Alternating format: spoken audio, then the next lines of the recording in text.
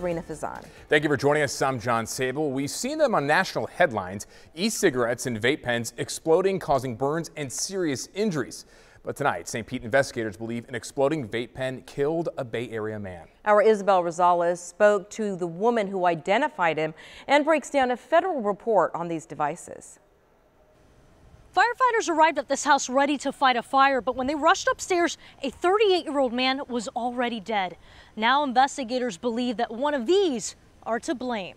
We saw the smoke coming out of the roof, and so, you know, we were just hoping that nobody was home, but then we found out that Wake was home. Dale Klein talking about her longtime neighbor, 38-year-old Talmadge Wakeman Delia.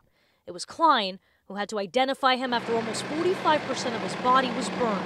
It blows my mind that you could do something like that. Deputy Fire Marshal Stephen Lawrence believes an exploding vape pen may be to blame for Delia's death. It's like having a small or, a little larger than a firecracker in your hand, and it can explode, and then at that point it can project either the pieces of the lighter itself or the vape pen.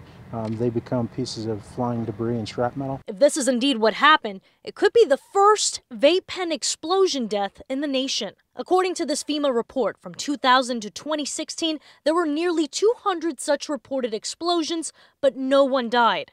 But 29% suffered severe injuries. Lauren says it's because explosions can happen if the lithium battery overheats.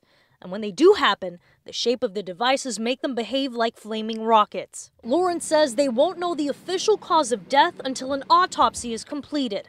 Dale says this has shaken her. She has a teen son. Make sure that people know that these things are not as safe as they think they are.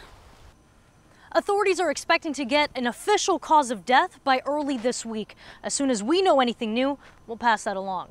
In St. Pete, I'm Isabel Rosales, ABC Action News.